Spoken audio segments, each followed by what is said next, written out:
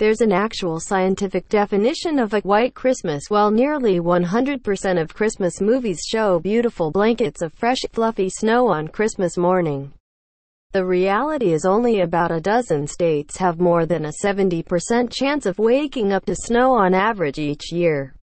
According to the National Oceanic and Atmospheric Administration, NOAA, a white Christmas is defined as having 1 inch or more of snow on the ground Christmas morning.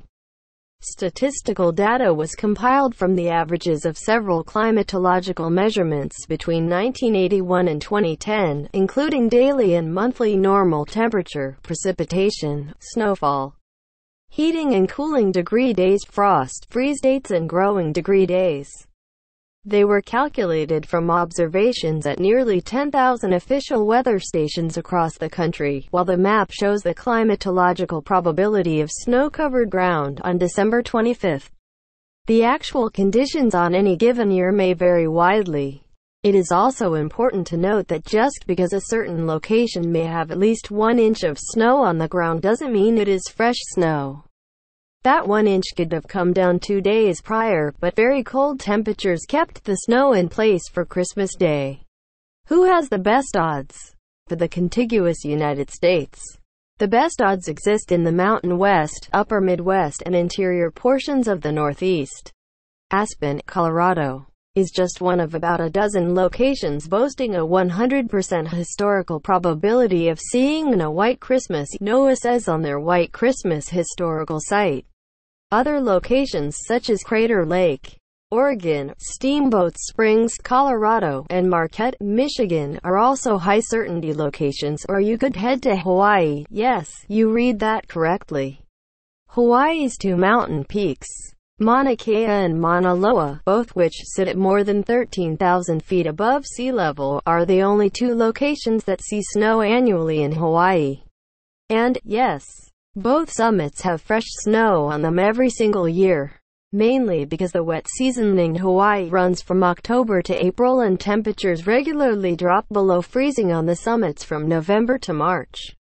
The summit on Haleakala in Maui, which tops out at over 10,000 feet, can also see some occasional snow cover.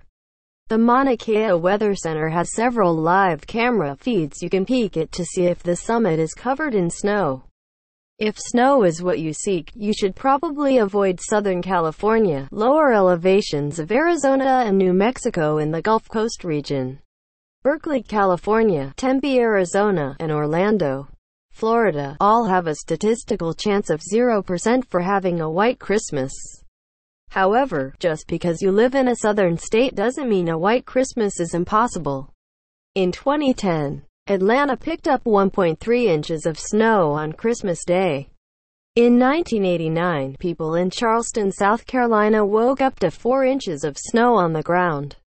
Technically, no new snow fell on Christmas Day but was left over from the day before, since temperatures Christmas Eve night stayed below freezing. Northern Texas is no stranger to the occasional snowflake on Christmas, but what about farther south near the Mexican border? In 2004, Brownsville, Texas, picked up 1.5 inches of snow on Christmas morning. Nearby South Padre Island picked up 2.5 inches, and Corpus Christi saw 4 inches of powder. What about Alaska? Alaska sounds like it would be the most obvious on the NOAA list, right? Interestingly, though, Christmas isn't the ideal time for snow in Alaska. In many locations, October is the snowiest month of the year, said Brian Bretschneider, a research physical scientist with the National Weather Service. In the core winter months, the air is so cold that it just cannot hold much moisture. You end up getting a lot of very small snow events.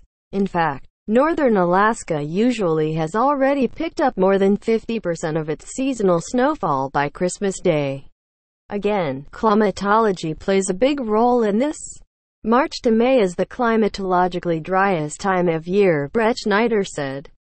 Even though the air can hold more moisture by then, and even though it is usually cold enough for snow, there just aren't any storms to lift the air. This is unique compared to almost every other area of the U.S.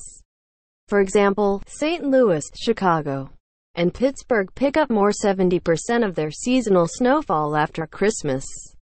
For Boston, New York and Philadelphia, it's over 80% after the holiday. Raleigh, North Carolina, Memphis, Tennessee, and Norfolk, Virginia, pick up nearly 90% after Christmas. However, it is Alaska's remote nature that prevents it from being included on NOAA's list for a white Christmas. The station network in Alaska is too sparse to allow scientists to interpolate with confidence, NOAA's climate website states, simply meaning they are excluded from the NOAA White Christmas map because there aren't enough weather stations that can provide reliable data to predict white Christmas odds with confidence.